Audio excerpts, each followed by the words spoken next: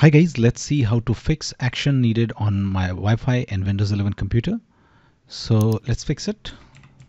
Just search regedit to open registry editor. Just click on registry editor to open registry editor. Now what we have to do, we have to go to this path.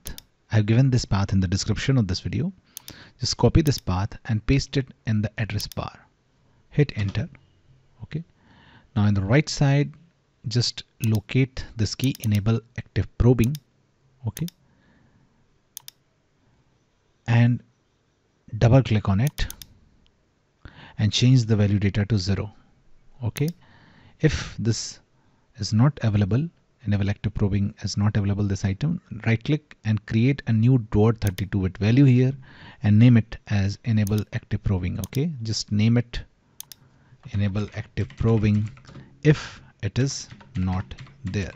Okay. In my case it is present, so I don't need to create this. Okay. Now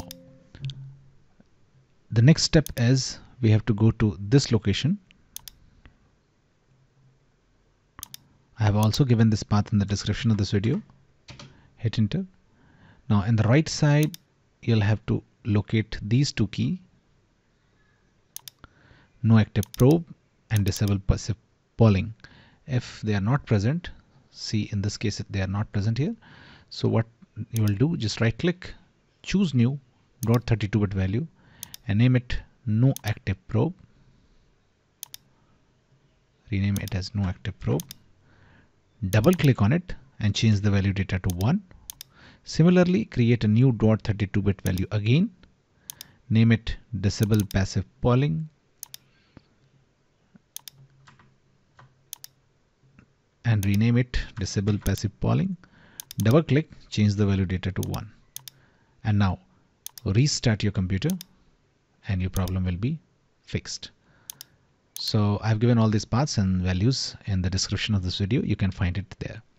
Now if this does not fix, there is one more method which you can try, and that is using gpedit.msc. So just search gpedit.msc.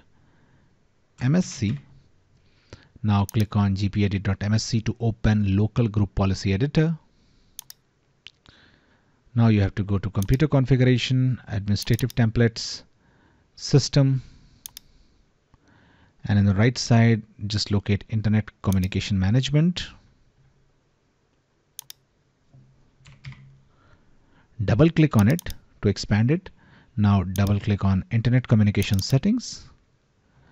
Now locate turn off Windows network connectivity status indicator active tests. Okay, just locate this, double click on it, and now what you have to do, you have to click on enable to enable it, and just click on apply and click on OK, and then restart your computer and your problem will be fixed. But note that this method only applies for Windows 10 Pro machines.